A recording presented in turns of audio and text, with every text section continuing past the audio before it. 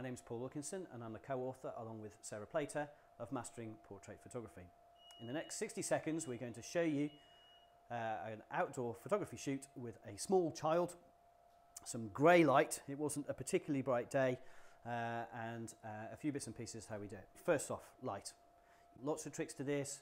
Look at the character of the light in your hand, it gives you a good idea.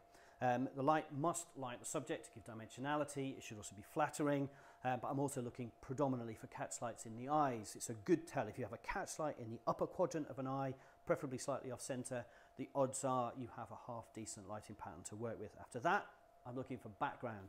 The background and the foreground, the narrative that I'm going to place my subject, and I'm looking at where I'm going to place my subject. For me, the way I've always done it is I envisage a picture drawing, a pencil drawing rather, as if I was going to draw it. If I'm going to draw it, it slows me down a little bit and helps me construct the image. Everybody has their own vehicle for this. Mine is a pencil drawing. E.H. Shepard, go look at E.H. Shepard's drawings. After that, I'm looking at posing. Now with children, posing is not going to happen. More a little bit of magic and a little bit of luck. You've got to be warm-hearted, you've got to be big-hearted, you have to be able to make the child smile. And I have a team around me.